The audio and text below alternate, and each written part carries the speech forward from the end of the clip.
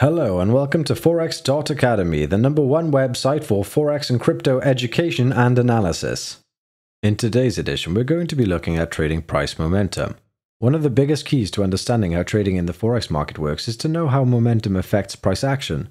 Traders need to gauge the market extremely carefully as price action can turn in direction in a split second based on momentum occurrence such as economic data releases, market rumors, and economic news commentary.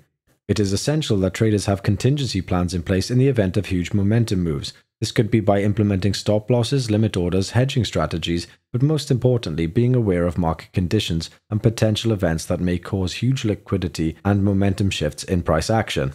Causes of trading price momentum are such things as government elections, war, OPEC meetings, and announcements pertaining to oil price, commodity forecasts, government policy, exchange rate pricing, debt defaults, market collapse, the US Federal Reserve, political referendums, and economic data releases. During these events, we will usually find a great deal of speculation due to market sentiment, risk on and risk off events, institutional investments including position taking, and stop loss activity. The big players cause the big moves because of their size and liquidity, and they typically include hedge funds, sovereign wealth funds, governments, and central banks.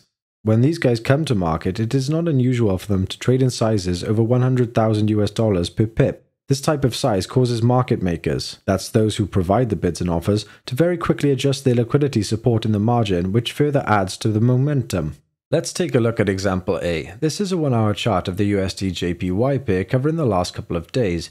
At position 1, we note a huge spike in the pair with the 1-hour candlestick breaching the Bollinger Bands, while spiking through an area of resistance caused by the sideways trading of this pair, and which reaches across to the left of our chart. Even though the Federal Reserve cut their short-term interest rate by 25 basis points, the third cut this year, which caused this market reaction. One might have thought that the US dollar would have lost ground against the Japanese yen because of a lowering in interest rates, which of course is less appealing to investors holding dollars. However, traders took into account the subsequent forward guidance speech given by Federal Reserve Chairman Powell gave no indication that further interest rate cuts were imminent this year. Also, the Federal Reserve governors voted 8-2 in favor of the cut. This shows that there is some conflict with the Federal Reserve regarding the monetary policy. Indeed, the next hourly candlestick shows a pullback in this pair, thus negating the 30 or so pip move to the upside. This spike would have caused many institutions to suffer from a stop loss as price action moved above the key level of 109.00, while traders tried to decipher the implications of the cut and what messages could be gained from Fed Powell's speech.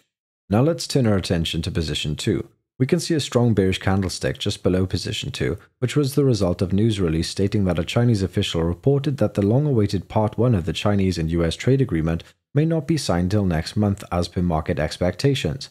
The Chinese official also stated that there was a risk that the deal may collapse due to what they said was a divisive attitude to the agreement by President Donald Trump. These are just two examples of how price momentum can cause huge amounts of volume and volatility, and whereby in a relatively short time frame we can see a swing in price action over 100 pips. Let's now look at example B. This is a 1-hour chart of the US Dow Jones 30. In position 1, we can see a surge in the price action to the upside after the announcement of the 25 basis points rate cut. This is important because US companies can borrow money more cheaply with lower interest rates. We subsequently see a slight pullback of price action inside the Bollinger Bands and a consolidation to position 2. The bearish candlestick at this point takes out most of the previous day's bull trend as soon as the rumor from the Chinese official that the US-China trade deal could collapse. This upshot from these two events was a 400-point swing in price action. Here at Forex Academy, we always advise traders to be aware of potential momentum moves in price action. This could be achieved by having a good overall market awareness and learning the art of expecting the unexpected. As always, you should have a contingency plan in place in case of such events. If you enjoyed the video, please like and subscribe and comment down below if there's anything you'd like us to cover in future, or if you would like to discuss the topics we have covered. Have a great day.